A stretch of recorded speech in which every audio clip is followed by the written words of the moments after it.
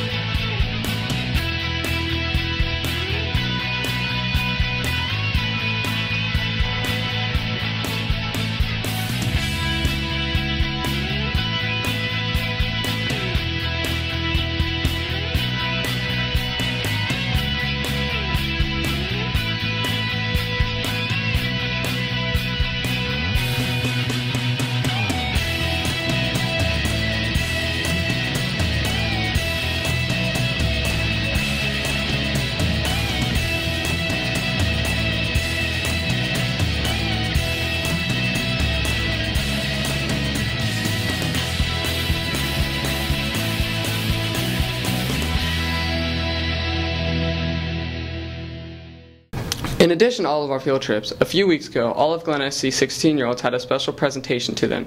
Sean McNamara has a report on the Steer Clear program and what that was all about.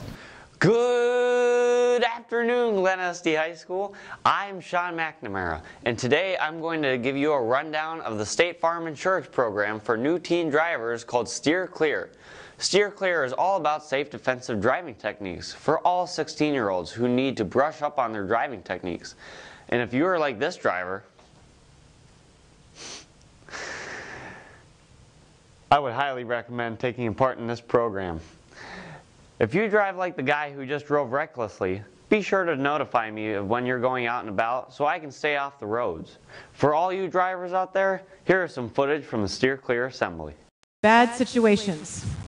There are things that happen to us, right? Bad situations. Give me 3 bad situations that can happen that you need to avoid. Drinking and driving, texting, and receiving calls, and just being distracted. If you would like to get into this program, contact your local State Farm Insurance Company today. This is Sean McNamara with Glen Este News. Here's Drew Bronner with the report on the school levy. It has been on the ballot for 12 years, and the question has been asked, why do we keep putting it on the ballot?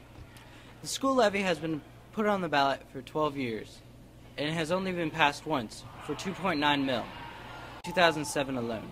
Well, in the state of Ohio, there's only one way to fund schools, and that is to seek levies. There's local dollars, and then there's state dollars that come in. And the burden is on the taxpayers.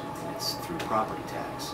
So as costs increase, you either have to make cuts to meet your budget, or you have to raise revenues somehow. The only way to raise those revenues is either to get them from the state, which the state has not raised revenues for us. They've taken funding away. So we have to go back to the taxpayers to ask them if they're willing to increase their property tax.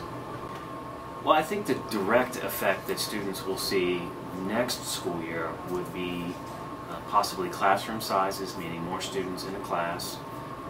There's the chance that certain courses or electives could be eliminated due to cuts. We may have to cut some teachers in order to meet that budget.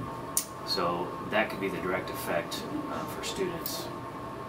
What do you think about Mr. Brooks not commenting when asked why he would not take a pay cut? I feel that he wants to be Mitt Romney, so he's trying to get as much money as possible so he can look like Mitt Romney. I think he wants money. What will the repercussions be? I think ultimately the repercussions will be if we are unable to balance our budget and raise revenues, either by cutting and the things that we described, we will have what is called a state takeover, and they will send in a state commission to help the school board come up with a fiscal plan. That's called fiscal emergency, is what we would be in fiscal emergency. Ultimately, in my mind, it's about having local control or having the state control. So that's kind of where we're headed right now. I have no idea what repercussion means, so...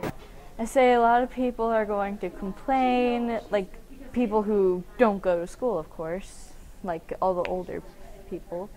And I say that they're going to vote no again because it's just so hard times right now. The next school levy will be on the ballot in 2013.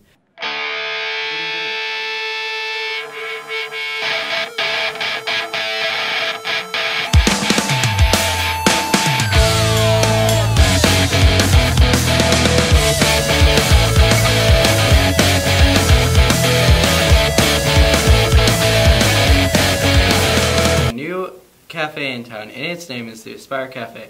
The Aspire Cafe has a wide variety of lunches, soups, and salads. I sent out our field reporter to find out what's up with the new hotspot for teachers. What kinds of food are in the new cafe? Chicken, potatoes, and soups is what I've been ordering. I normally just get a sweet potato and soup.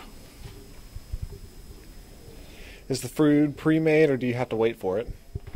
I normally order before 9 o'clock the day of, and it's ready for when I send my student aide down to pick it up.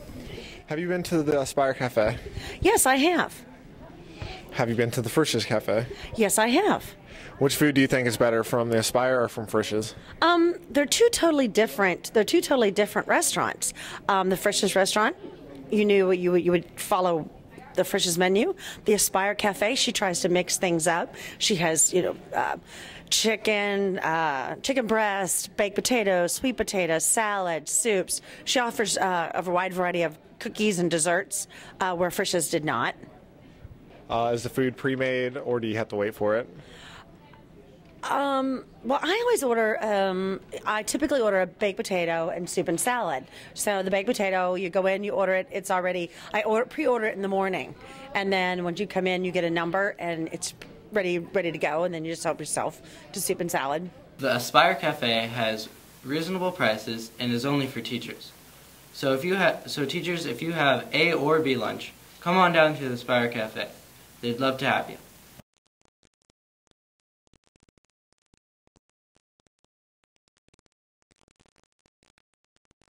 God dang peanuts! Hey you! Are you tired of eating the same old dry salted peanuts day after day? Then try Hawk's Original Jumbo Boiled Peanuts!